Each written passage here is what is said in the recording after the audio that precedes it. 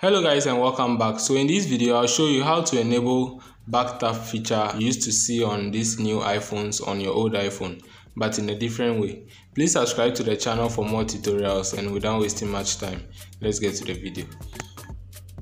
Open settings, then in settings you select accessibility.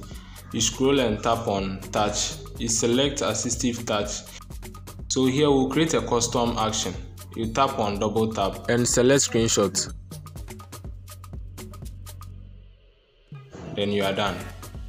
So when you double tap on the assistive touch, it will take a screenshot. So you can now enjoy this similar backtap feature on your old iPhone. Drop a like on the video if you enjoyed it. Also, please subscribe, comment, share, and I hope to catch you guys in the next one.